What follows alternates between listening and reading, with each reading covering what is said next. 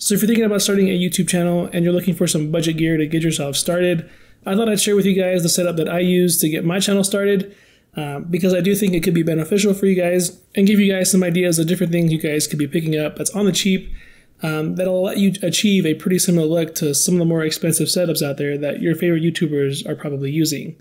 So with all that said, let's roll that intro and let's talk about it.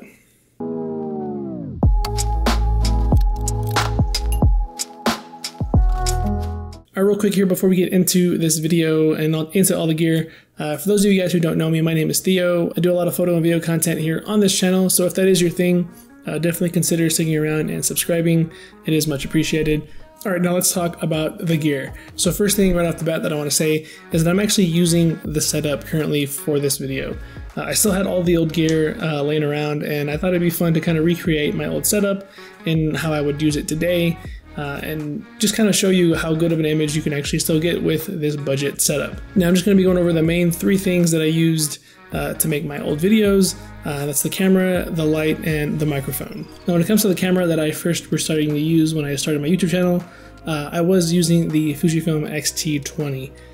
Now obviously I am a Fujifilm shooter. If you've seen any of my videos on this channel, I do talk about a lot of Fuji stuff. So in my opinion, Fuji is a great system to invest in.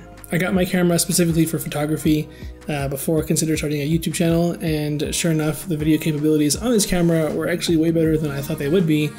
And I would highly recommend this camera if you can find one used for a decent price. I think you can get them for under 500 bucks. But if you have a little bit more money to spend, I would highly recommend like the X-T30. The X-T30 did upgrade a lot more like video features, specifically because we're talking about starting a YouTube channel. I would recommend definitely the 30 or even the XS10. I think they're roughly around the same price, and the XS10 comes with a flippy screen so you can see yourself. It does come with IBIS, which comes in handy because a lot of Fuji's primes don't come with OIS, so you could definitely benefit from that. But yeah, I think, like I said, I think Fuji is definitely an underrated system for the price of Fuji cameras and Fuji glass. Nothing really competes when it comes to quality for such a cheap price. So now when it comes to lighting, I've heard plenty of people say that lighting is one of the more important things that you should be investing in relatively pretty early on in, say, your video career or your YouTube career. Now, obviously, you can get away with shooting during the daytime, like right next to a window, and get some nice window light. The downside to that is if it's an overcast day or there's clouds, the exposure can definitely change on you, and that's super frustrating to edit. But the light that I ended up picking up was just a cheap $30 light setup that I got the idea from a Chris Howe video. Way back when he first started his channel, he put a video out talking about a $30 light that he bought from IKEA. It basically just consists of a paper lantern sphere, a cabled light outlet, and a 1000 lumen daylight balanced LED, and relatively came up to around 30 bucks. I think it was a little bit more over. He recommended getting the light that came with a braided cable, which I definitely recommend as well, especially like the way I have it strapped to this light stand. You can kind of wrap it around. It's a little bit more flexible and a little bit more durable if you're going to be doing this a lot with it. So I would recommend the braided cable that it comes with. But yeah, for only 30 bucks, this stepped up my video quality dramatically, all from a little $30 cheap paper lantern braided cable light. Now, as you just saw, I do have it wrapped around a light stand. I didn't have these light stands back when I was starting out. I have accumulated quite a bit of gear since starting my channel. But what I used to do beforehand was literally hang it. I used to like literally get a thumbtack and pin it up on the wall and hang it over that, and that would work.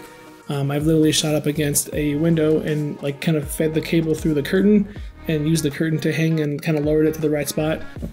So there's different ways you can mount this light up high enough so that you can get it in the right spot to film your videos. So you can get away with this light setup without a stand or anything like that. I got pretty creative with ways I could mount it, so I'm sure you can as well. So when it comes to the microphone that I ended up picking up when I first got started, I went with the Comica CVM VM10. I think everything that I ended up coming up with would definitely be linked down in the description. But Comica puts out really great quality stuff, and I do recommend them, especially if you're starting out over like say a Rode Micro, because for the same price, if not like $5 cheaper, you get like a whole case for it. You get multiple cables if you're going to be using it with your smartphone. You get a like windscreen as well as a dead cat. So for the money, you're getting way more stuff, and the quality itself is pretty similar, if not maybe better, depending on your opinion. But yeah, the quality for this mic is really good for the price. As you can see here, I do have a little makeshift setup with it attached to my GorillaPod, just to get it that much closer to my face. That's something I definitely recommend. If you are just starting out with your YouTube channel, don't just pop this microphone on top of the camera, especially in a setup like this.